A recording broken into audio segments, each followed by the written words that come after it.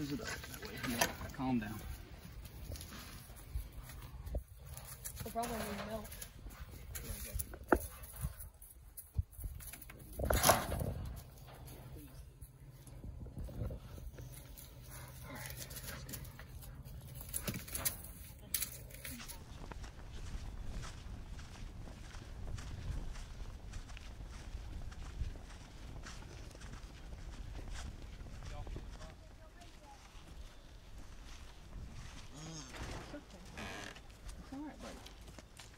Come on in, baby. I'm not gonna get you until you run and close that door. Hey, come close this door for us, please.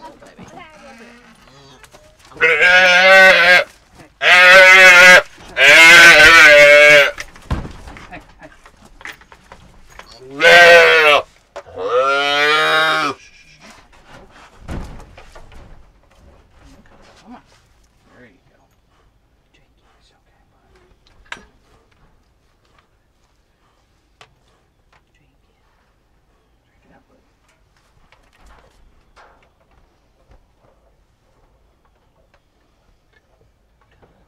Drink it up. There you go. Is he drinking it? Maybe. Maybe not. Keep it down a little so it's not like going in his. You want them to bend down. You don't want them to be straight up, going right in their lungs, you know.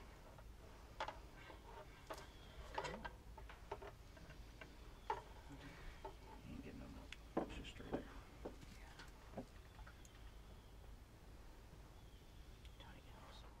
Usually they're used to drinking underneath. Yeah. It's just that way up. It's just that way up. Like, yeah, usually their neck is down. Yeah, yeah. So. Stop. It's just dealing with a stubborn child who refuses to eat a bottle. Just the rest of our children refusing to drink a bottle. What's new? He's just holding it in his mouth. Just like the kids. Come on, buddy. I do not refuse to drink a bottle. Except for Felicity. Felicity is fine. Hopefully our steak was old. Come on, buddy.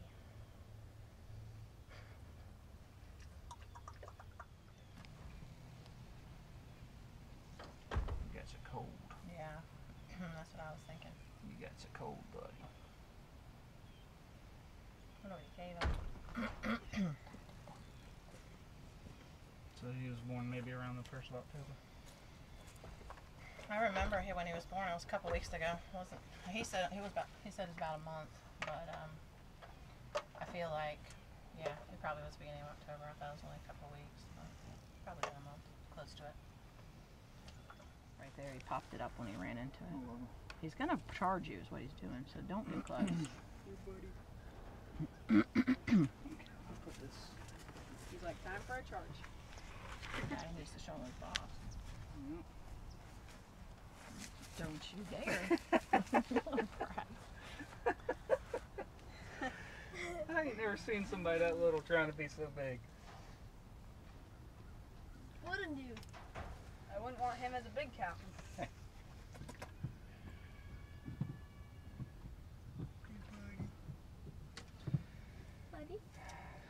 Well, this has turned out to be a crazy day. We were definitely not expecting to have a little calf on the farm this soon. So we've been talking about it, Katie and I, about maybe getting a little steer to feed out because our cows are taking so long to get bred that we maybe go ahead and get a steer to raise for meat in the meantime while we're waiting on ours to get bred. Our little he's about a year now, but he was kind of stunted in the beginning. He was weaned about 3 or 4 months old, and it set him back several months. So he's really starting to grow and do good now, and he's acting interested in the females when they come into heat. But he's considerably smaller than the big cows, so he's going to be a few more months before he's able to breed, and then we got another 9 months of waiting. So we were talking about it. Even looked on Facebook today and found some bottle baby calves for sale. And they're about 40 minutes away from us. So I reached out and messaged the guy. And about 20 minutes later, haven't heard back from him yet.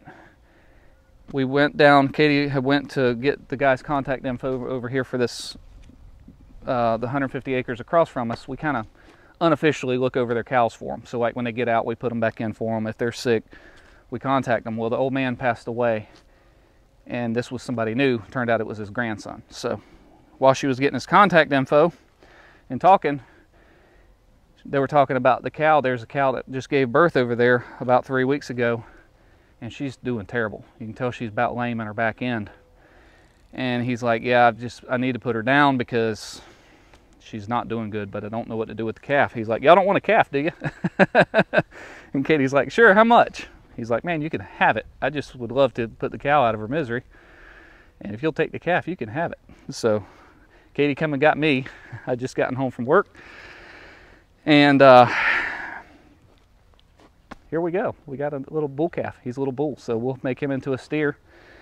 And we'll raise him up to be our first beef in the freezer.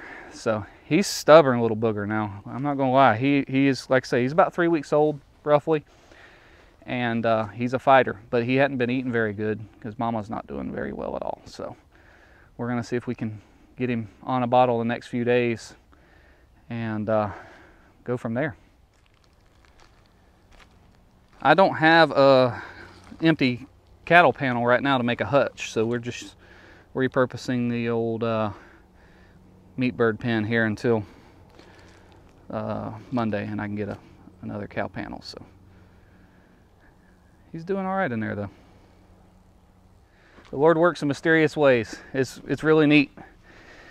We were hoping to find one that we could afford, and the only thing we had to buy for him was some milk replacer and a bottle. So I'm not going to complain about that. That's exciting. I'm going to take you and show you the baby chicks. Unfortunately, out of the 37, 38 chicks that we got, I don't remember how many it was. We don't have many left. That one's on it. Well, actually, that one might be dead now. This one's on its way out. These here are kind of questionable. And we've got 3 that are in good shape. It's really sad because, in my opinion, it's just negligence on this part of the U.S. Postal Service, you know. So, whatever, 25, at least 26 dead so far. We talked to the hatchery, and of course, you know, they'll send us more. If we want the males, like we ordered all males on these, it's going to be probably 3 to 4 weeks, and that puts us into the end of November. And they said that if we would take a straight run, that they would give us a few extra birds to compensate for the ones that we paid for being all males. So, and they could send those out in a couple days. So that's probably the route we're going to go, just so they're all kind of together at the same age. But it kind of stinks, you know. Miss Buttercup seems to be doing very well. She is getting daily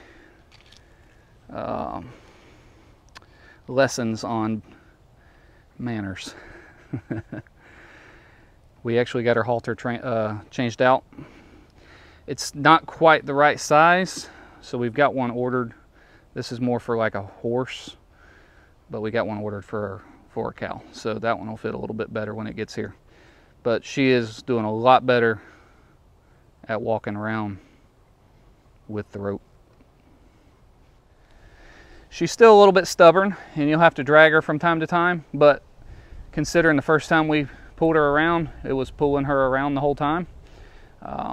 She does really good, and it's only been a week, so a week today. So we're excited to see the progress. I actually took her out today, out the gate, to be with the other cows on a rope, and just walked her around, and she wanted to stay out there. But we're going to leave her in here just a few more days till we make sure we can walk up to her without her wanting to run off and be scared. So progress is progress, so we'll take it.